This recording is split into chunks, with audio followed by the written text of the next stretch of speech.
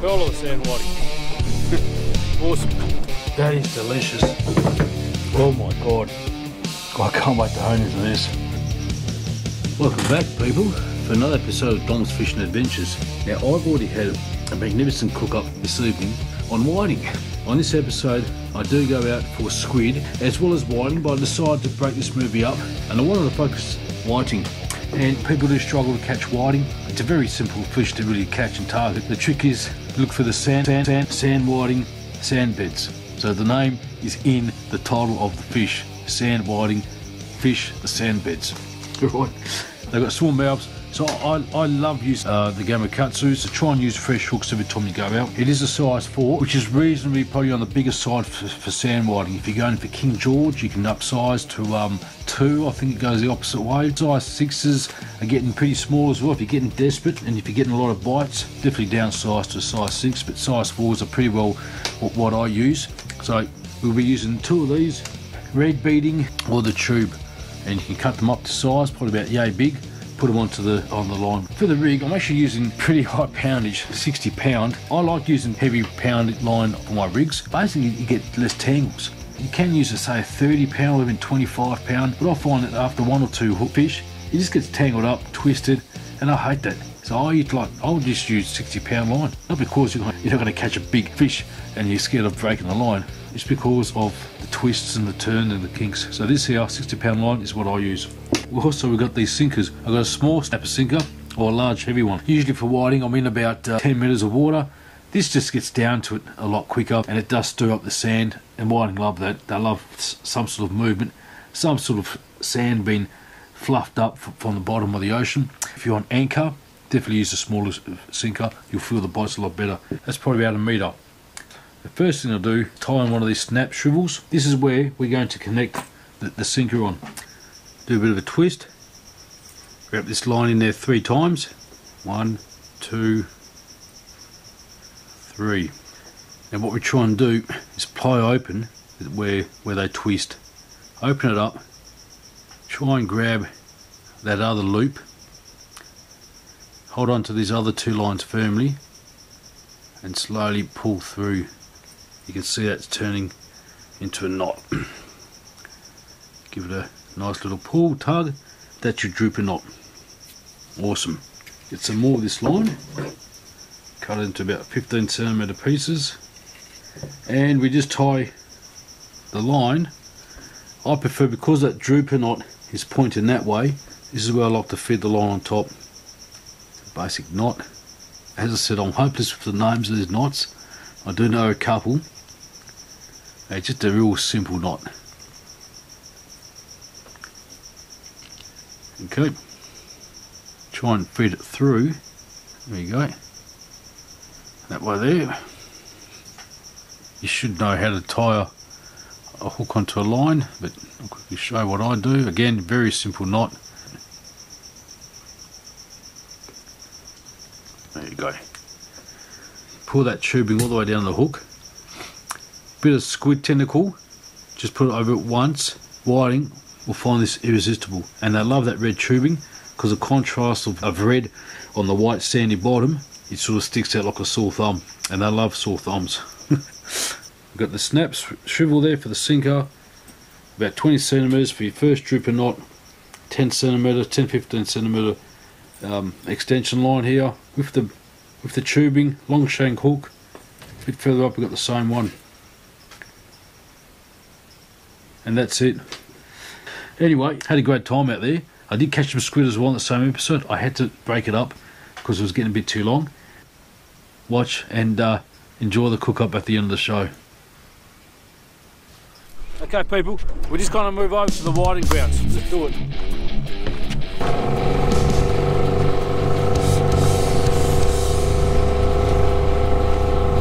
I hope it's whiting. It only is. Not a big thumper one, but it's definitely edible size. Awesome. I love that when you find your spot and then bang, and you definitely know you're in the right spot. I want to go for the big ones. I might anchor. So the anchor overboard.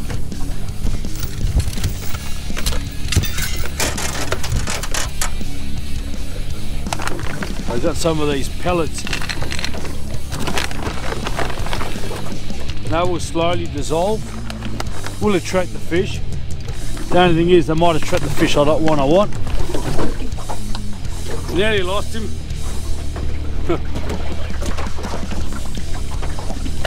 Got that one out there and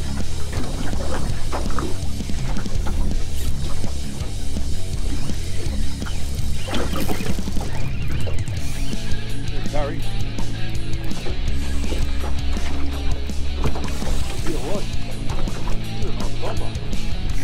Yeah, beautiful. That's a perler. Perler with sand whiting. Awesome. Well, paternoster, but I got an extra tracer from the sinker down to the next hook with that red bead, red tubing. So it's an all-round rig. King George whiting is pretty good. Sand whiting is very good as well. On the drift you might have to get rid of that extra line on the bottom because you might snag on weed and stuff, but on the anchor that last hook has been catching it for me. Those are flatty. Now if the flatties were big I'd keep them, but obviously it's way too small. Nice release.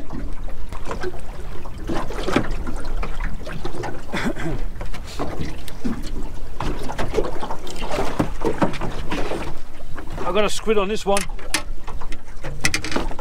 Oh, he's a big one too. What a big weight. Could be a cuttlefish.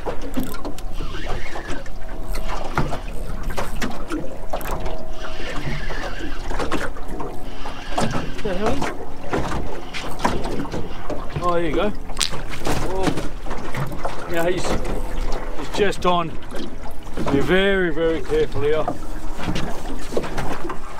Go on. Yeah. He even gave us fireworks. Lovely. I'm catching more squid today anchoring than I am drifting. How about that for a fact? What I do, I throw straight away, drop the other line. There you go. It's got a bit of weight. No wonder. Two fine specimens, that's why. Two fine specimens of whiting. Good size. Ouch. Beautiful fish. There you go. Yeah, so this is working. Having two rides, but just dropping one line in the water at a time. Oh, look at that thumb one. Here's a thumpy one, this one.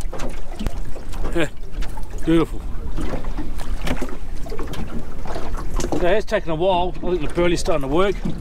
Or maybe that squid down there was scaring the whiting away. Well, I've got him in the bucket, so the only thing that's scaring the whiting now is the sinker hitting on their head. There you go. Ooh.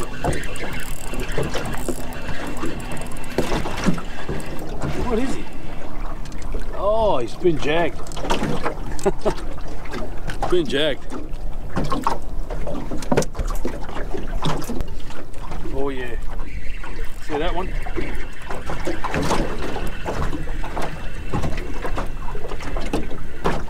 Here he comes. Yeah, mate, there you go.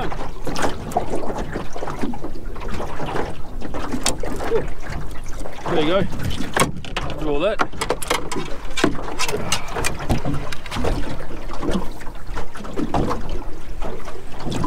Another fine specimen here. Lovely. Lovely whiting. You know how I said I wanted to have a nice relaxed fishing day? Well, I am. Absolutely. Pretty much at peace. Just love being on the water. Even shore-based fishing, you know, the water, the ocean, that air. Even I'm right near a major port, just full of diesel, but a few of the calamari farts always seem to blend in. In fact, it's been a while since I've told you about the calamari farts. It's the only way I can locate them. You can hear them a mile away, you know. Whoa! The good thing about calamari farts is that they scare the whiting into submission. Maybe not. A few more whiting or flatties. That's a nice one. Flatty can go back overboard. That's the way.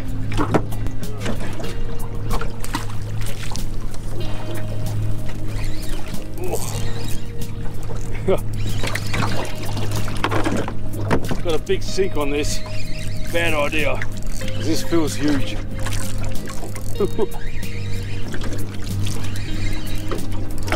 What do we got? Okay. Okay. I'll take that any day of the week. 2 fine whiting.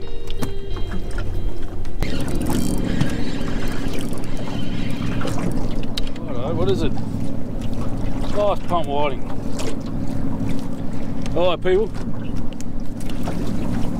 I'm going to finish up, head off home, and we've got a cook up lined up, especially for you. Fish, tucker, fish, tucker, fish, tucker, man. Okay people, we're ready for the cook up. Fish, I've got these fish, lovely whiting, tucker, the fish, and tucker, I'm going to cook up something. For some reason in my head I just had to do it. It involves flour, eggs, pasta, whiting. Let's get into it. And for the pasta mix, I'm going to fresh make it. Here we go. It's about 300 grams. I think that's just about there. And 3 eggs. Okay, we put that over here. Just make a little well. Crack our eggs.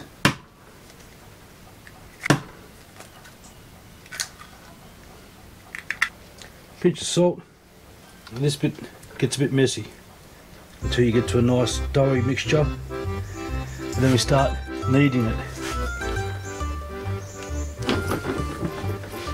Right, so you do this for about 10 minutes until you get a nice doughy sort of texture. I've had to add in a bit more flour because it was getting a bit too, well, it was too moist, and this really works well. You know it's ready if you poke it and it bounces back up almost to the same position. So it's nice and springy. Now we need to fillet these fish, so I'm just going to carefully just slice it.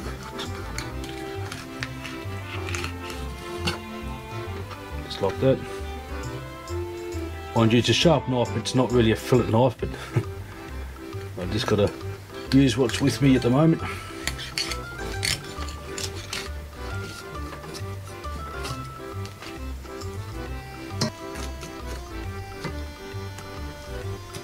Okay, so that's heaps. So I see I've got to make sure there's no bones around here.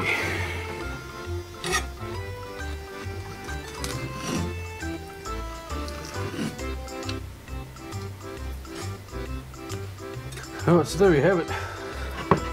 That's the whiting fillets, all deboned and all told up. Now what I want to do is actually cut these into mouth-sized pieces. I need to do catch and cook, so I'll just cut myself. That's how sharp this thing is. Looks like I might need a band-aid here. So we're going to cook up the whiting fillets, the whiting pieces. I want a bit more flavour because whiting is a bit bland in taste, even though it is very nice. So I'm going to saute them in my favourite thing, smoked mussels. I'm just going to use the oil and the juices.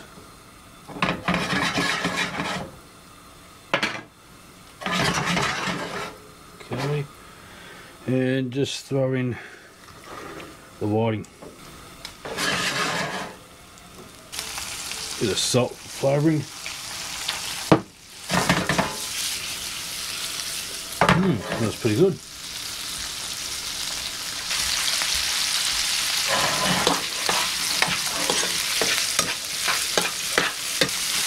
I'm also going to start mashing it all up when it goes into the ravioli. Comes nice and soft and creamy. Alright, remember this guy, half an hour ago in the fridge? Let's put him out here. A bit of a turn. I want to try and make it into a bit of a sausage. Got the pasta machine here. It's electric, so it's nice and easy. Started off on the thickest bit.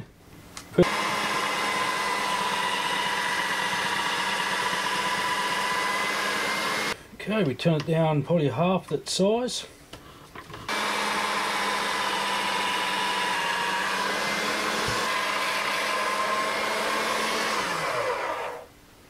How about that?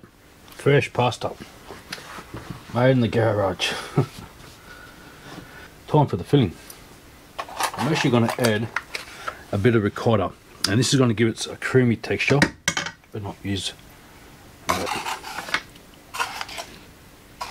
So there's going to be whiting, the smoked mussels, the ricotta, nice and creamy, and those little ravioli, seafood ravioli. I reckon it's going to be a good dish. Just put it like that.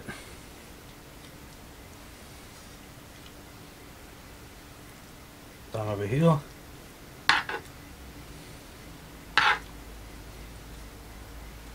What we do now is we fold this over. Make sure we get, so fold this one.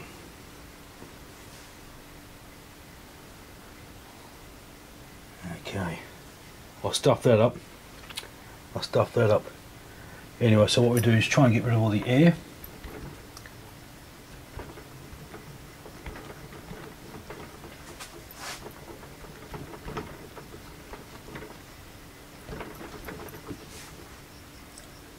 Just pinch this over, and same here.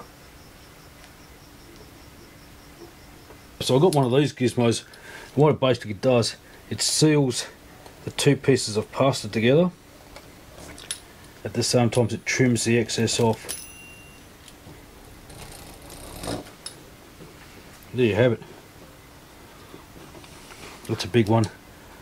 Yeah, so I probably wasn't as careful as my mum would have been, but that's it. Alright, so I put them in the boiling hot water, probably for about 10 minutes. I reckon they're done. Cook up the sauce in a white wine sauce. Butter, that much there. Okay, in goes the garlic and the onion. Turn it about medium so it slowly sautés.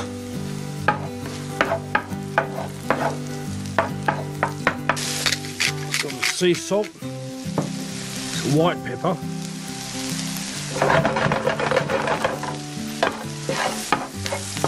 Okay, it's getting a bit too golden brown, that one.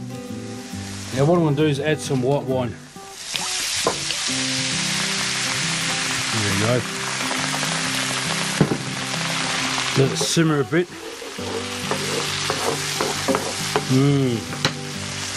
And some parsley. And I'm going to throw in a few teaspoons of plain flour. Seeps and whisk it up. And hopefully you don't get any lumps in it. I'm just going to taste it. It's quite acidic because of the wine. I might need to put in a bit of sugar to neutralise that. So strain the beautiful ravioli, throw it in there. Now a few have broken, you can see the fingers coming out.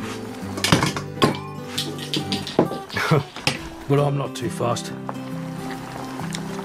Let it cook for 5 minutes to get those sauces into these ravioli, and that looks bloody epic. Some of these raviolis are massive. I mean, look at that one. That is a huge dinosaur one. Try the sauce. Mmm. Yeah, spot on. Bit of parsley. Oh yeah, that's a good sauce. Alrighty.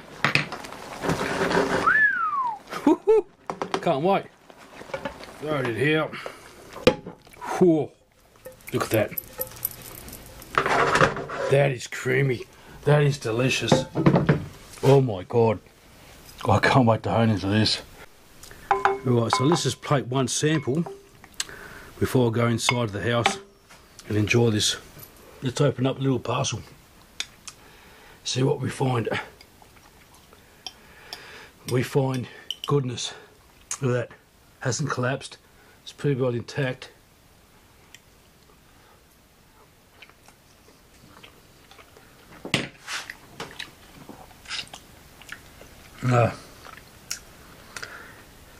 I've said it before, it would have to be one of the best dishes I've made. That's whiting, fresh whiting, ravioli with a bit of smoked mussels and a cream white winey sauce. Mmm. Fantastic. Absolutely. I'm proud of myself. Anyway, if you like this kind of stuff and you want to follow me, hit the subscribe button. Everyone else that's subscribed already, thanks very much. And thanks for the new people.